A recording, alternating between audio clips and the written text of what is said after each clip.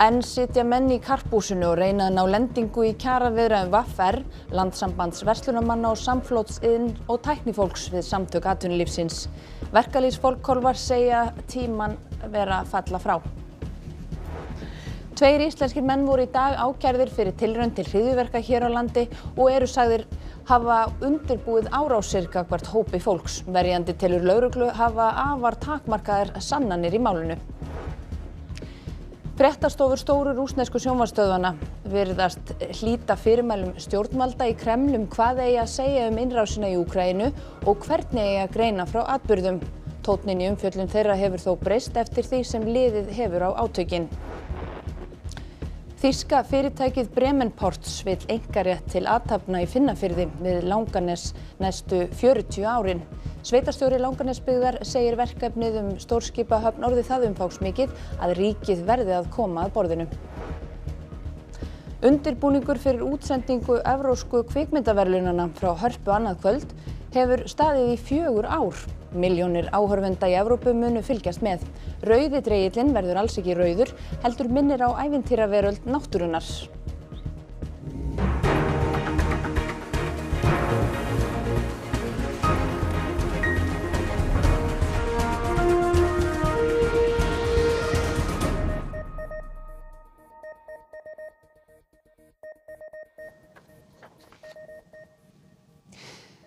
Gott kvöld. Engin lending hefur náðst í kjaraviðræðum VR, Landssambands verslunarmanna og samflottsiðn og tæknifólks við samtök atvinnulífsins. Menn hafa setið við samningaborðið í allan dag en fulltrúar stéttarfélaganna hafa sagt að nú sé úrslitastund hvort hægt verði að semja til skemmri tíma. Elsa María Guðlaugs Drífudóttir fréttamaður í karphúsinu. Elsa, eru viðræðurnar búnar í dag? Nei, aldeilis ekki og það ekki vita hversu lengi þær muni standa fram á kvöld en fólk virðist viðbúið í að vera hérna þó nokkuð frameftir. En hérna eru þeir, 3, Ragnar, ef við byrjum á þér. Þú hefur sagt að þið séð á eins konar ögurstundum að ná skammtímasamningum. Er það ennþá hægt? Það allt hægt. Það hægt með að við erum að gera allu að þessu og erum á svæðinu en það augljóslega þröngur tímarammi sem við höfum ef við ætlum að fara í skammtímasamning. Hver tímarammin? Já, við tökum allt inn í það sem við höfum eftir að klára í kringum þetta og sömulegis kynna samning, fara með henni í kosning og annað og þá þetta orðið ansi þröngt. Og eru þið ennþá að fara fram á prósentuhækkanir? Ég ætla svo sem ekki að fara efnislega í það sem við erum að ræða en ég sé þetta gengur mátulega hægt. Kristján, það hefur ekki legið fyrir hver aðkoma ríkisins verður. Er eitthvað orðið ljóst í því? Það svo sem ekkert alveg orðið ljóst. Við erum í samtali við stjórnvöld og svo myndu þetta farin að skýrast samt sem áður. En þetta eitthvað sem þarf að klára núna ef við ætlum að ná að landa kjarasamningu líka. Það skiptir máli hvað kemur þar inn. Þannig að það þarf að liggja hreint fyrir áður en það klárið? Já, þetta hangir allt saman. Það sem við erum að gera hér og samskipti sem við stjórnvöld, þetta þarf að vera einhver heildarmynd á þessu. Heldur það náist lending núna helgina? Maður vonar það, en aðilar þurfa nú að fara aðeins að spýta í lófana til þess að ná því. Við þurfum að fara að vinna ansið hratt og klára þetta, en við erum tilbúin til vinnu hér helgina ef að þörf krefur. Halldór Benjamín, ertu sammála því að það þurfa að fara að spýta í lófana? Já, við erum búin að vera hérna frá morgni til kvölds svo vikum skiptir og verðum hérna áfram. Ánægilegt að fá að vera hérna þetta föstudagskvöld og ég svo sem fer bara vongóður inn í helgina, það ekkert annað hægt. En talandi það nú föstudagskvöld, þið værið ekki hérna nema þið verið að nálgast lendingu eða hvað? Nei, ég held að það sé nú rétt áleitt hjá þér að við ætlum að sjá að við þurfum að vinna einhverja hluti áfram. Þetta hins vegar, eins og við höfum margoft sagt, þetta talsvert flókið í þessu félagst smáatriði, en þar liggja líka oft tækifærin. Og eru það smáatriðin sem þið eruð að ræða núna? Meðal annars, stóratriði og smáatriði og saman mynda þau eina heild sem kjarasamningur og mitt nef segir að það sé það sem fólki í landinu kalli eftir, sér í lagi aðdraganda jóla, að það sé vonandi að við náum að ljúka þessu núna helgina. En hver eru þessi smáatriði? Já, það nú erfitt að fara í smáatriði í þessu viðtali, en þetta eru ótrúlega margir samningar sem liggja að baki og samanburður þeirra á milli verður að standast einhverja skoðun og það svona meginverkefni okkar hér í dag. Og þú heldur að það kom eitthvað núna helgina? Ég hef nú haft það fyrir venju að vera ekki að spá of mikið óorðna hluti. Ég hins vegar sannfærður að þessi samhendi hópur sem hér að störfum, tugir manna, við séum með eitt sameiginlegt markmið og það sé að klára kjarasamning. Við höfum kannski bara að hleypa þeim aftur að samningaborðinu og við ætlum auðvitað að fylgjast áfram með málum hér en segjum þessu lokið í bili. Takk fyrir það, Elsa María í Karphúsinu. Mennirnir tveir sem grunaðir eru í hryðjuverkamálinu svokallaða voru í dag ákærðir fyrir tilraun til hryðjuverka með því að hafa undirbúið fjöldamorð hér á landi. Lögmaður annars mannsins furðar sig á að ekki sé tilgreint hvað felist í meintum undirbúningi mannanna. Mennirnir tveir hafa setið í gæsluvarðhaldi í 11 vikur eða allt frá því að lögregla hélt blaðamannafund og upplýsti fordæmalausa rannsókn sem laut að meintum undirbúningi hryðjuverka hér á landi.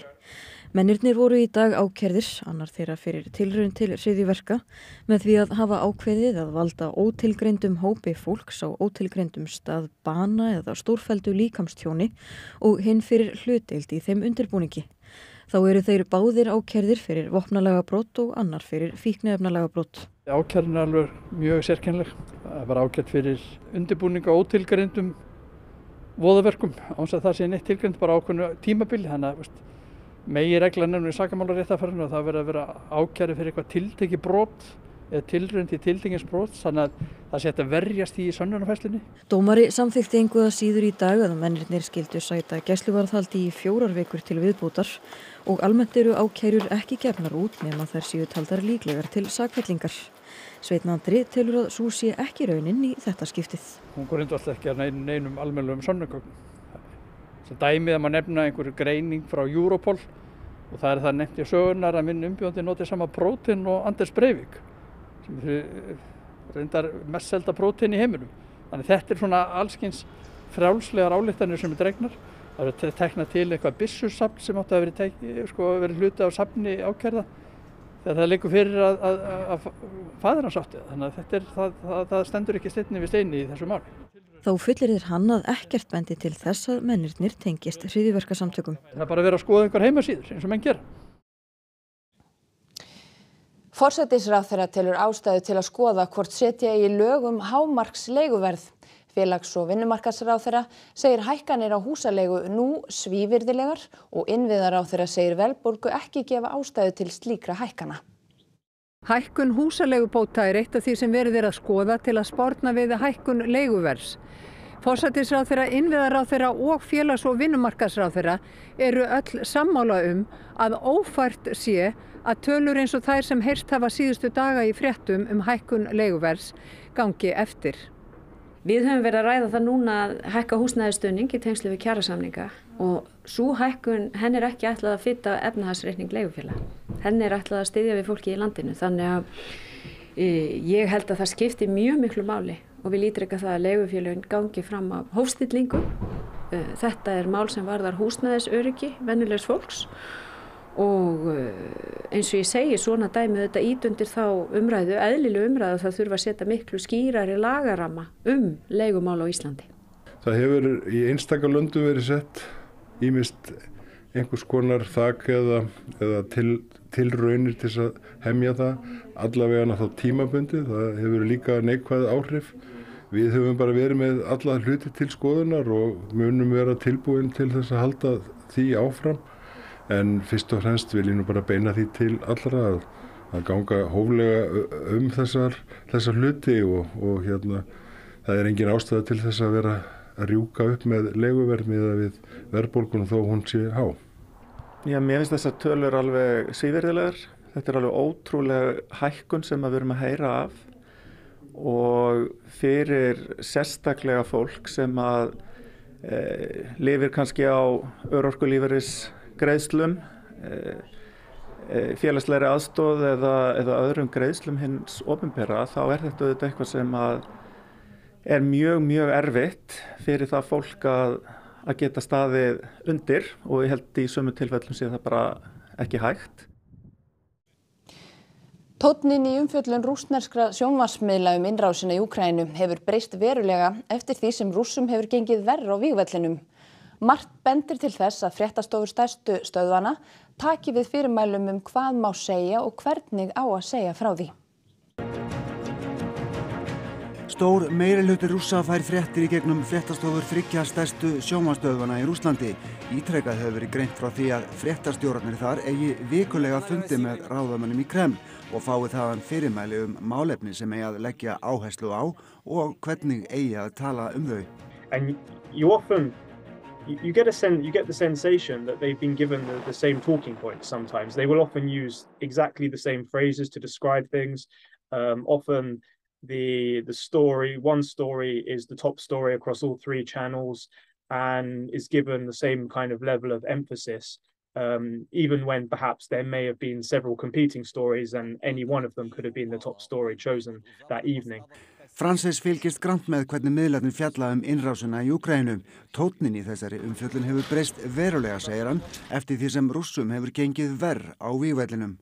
So we've seen one of the biggest themes as they talk about how heavily involved the West is in Ukraine, and sometimes, with extreme levels of exaggeration and hyperbole. I remember after the Kharkiv counteroffensive, for example, they were talking about how up to half of the troops involved on the Ukrainian side were foreign mercenaries, and this was taken to various levels of extreme, with some people saying that actually these were regular NATO troops just without insignia.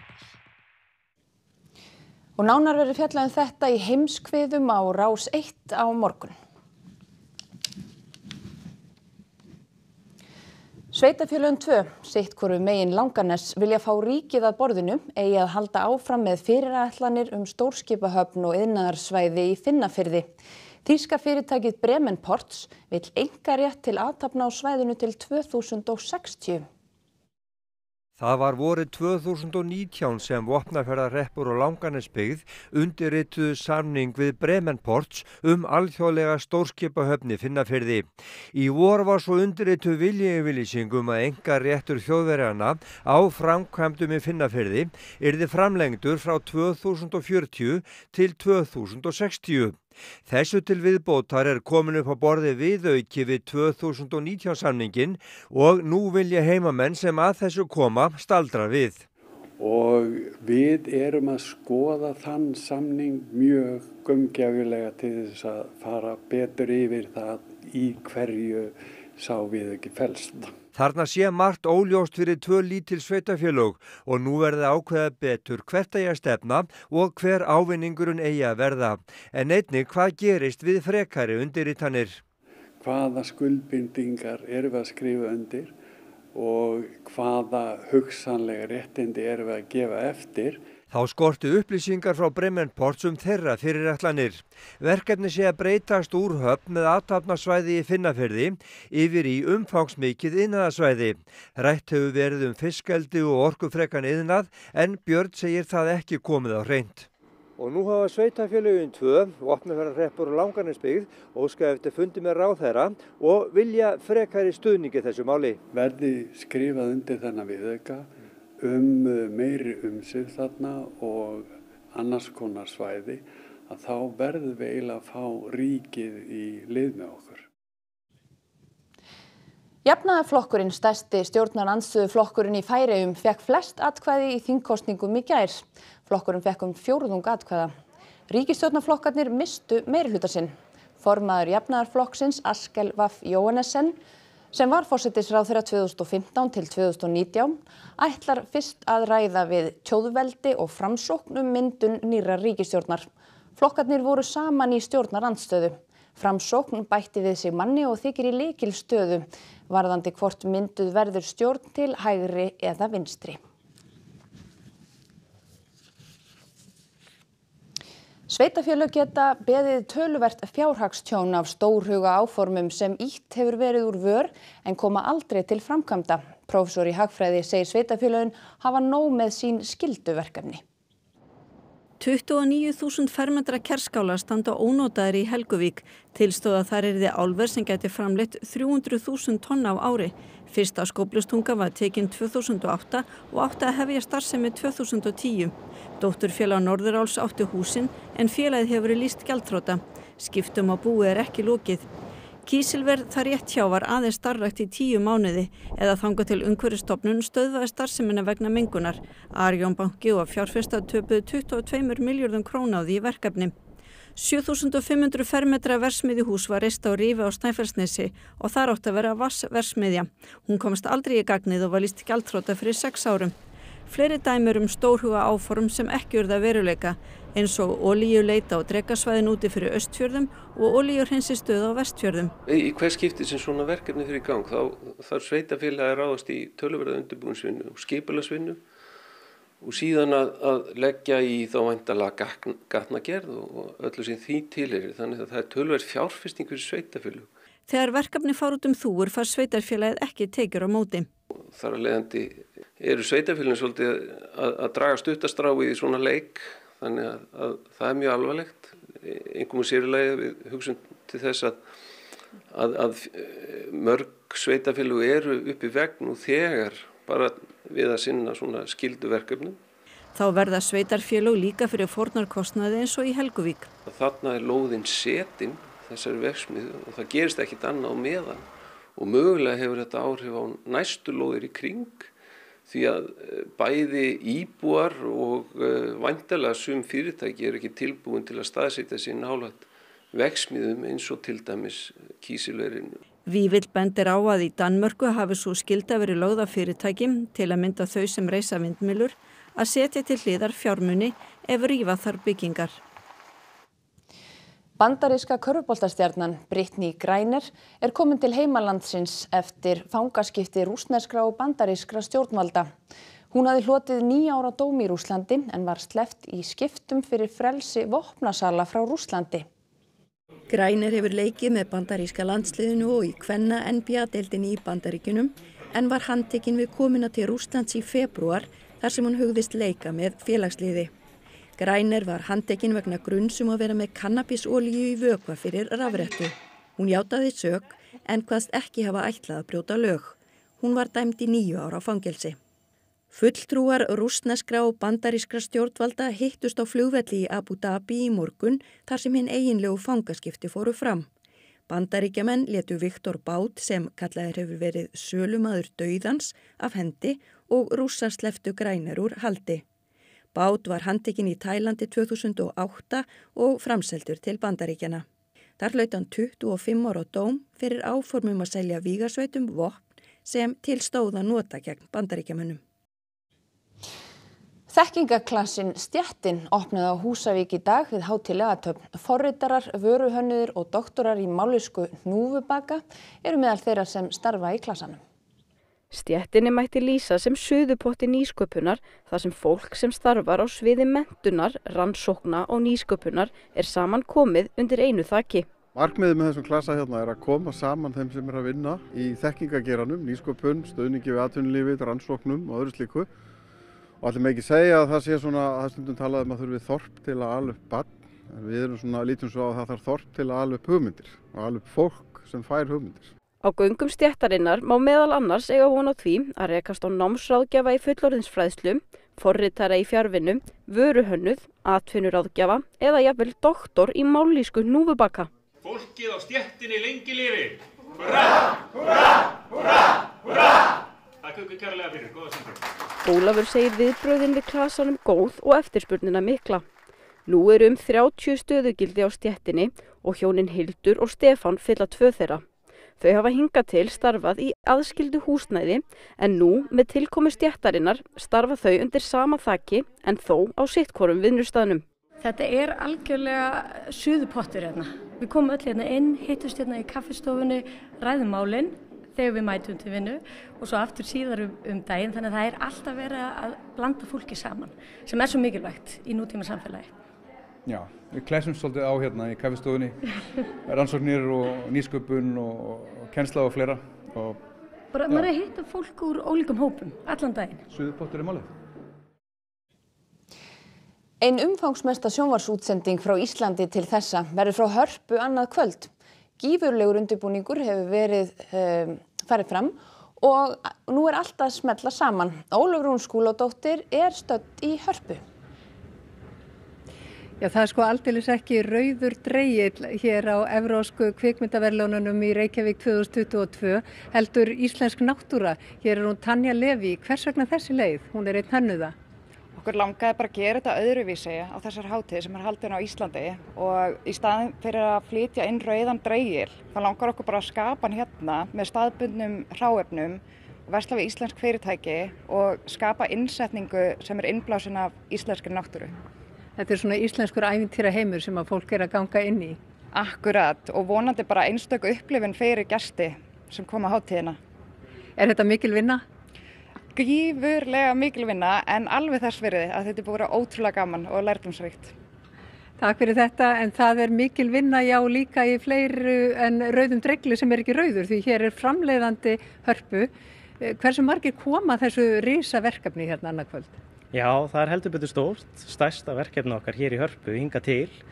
Það 250 starfsmenn allt í allt sem koma að þessum viðburði, 110 tæknimenn, sviðsmenn, leikmyndahönnuðir, svo þetta stór hópur.